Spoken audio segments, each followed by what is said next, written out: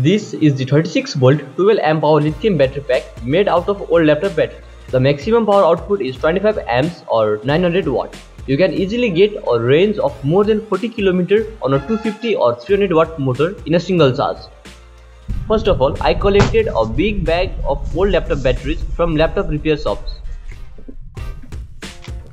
I got them pretty cheap, about $1.50 each, so got more than 10 pieces. A quick reminder that I am going to do a crazy stupid project when I reach 1k subscribers. So please subscribe fast for that video to comment. The second step was to deassemble the batteries to get to the cells. We can easily do it with a plier and some muscle strength.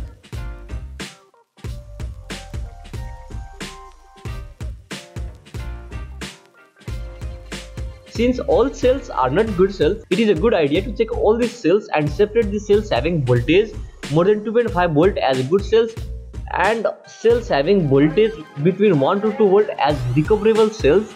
And if the cells have voltage lower than 1 volt, then you can pretty much dispose it. Because we only want these cells, as a fourth step we can just remove all the old battery circuitry and cut the series connections so that we have individual parallel groups. And at the same time, it is a good idea to write cell model numbers in a notebook so we can see the datasheet later on. Some of the cells were visually identical, so my sister gave them a unique name so that no confusion will arise later on. We also pulled the old nickel strips connecting the cells to separate the individual cells.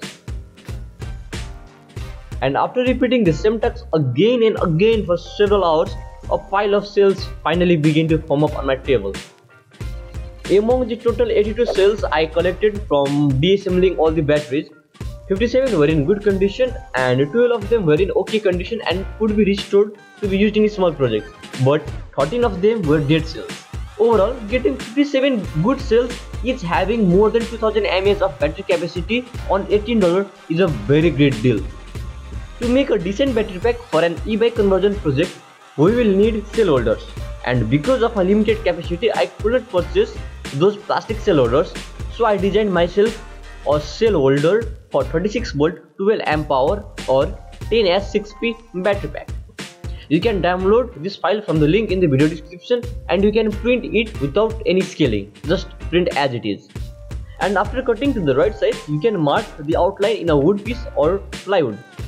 The minimum recommended wood thickness is 10 mm and you can go as thick as you want. Using a handsaw will take lots of energy with a decent time to get the job done. Do this to another part as well. Use some sandpaper if surface area is rough. And using the Fevicol to stick the template works great. Repeat this process and you will end up with two identical pieces.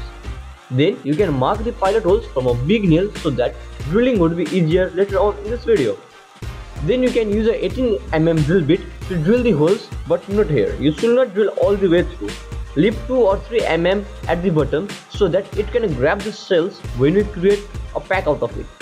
Then we should also drill the piece all the way through from a 12 mm drill bit so that we can solder on the cell terminals in the next video. Sand the pieces thoroughly so that no wood spike can hurt your fingers. Be careful, because this is wood and not plastic. Protection is essential, so using some paint would definitely help. And also, the cells from the laptop battery were all different. I categorized the cells into the groups of similar specifications. And if you want to know how I did that in detail, then better go to my Patreon page. We can have live talks there to clear all of your confusions.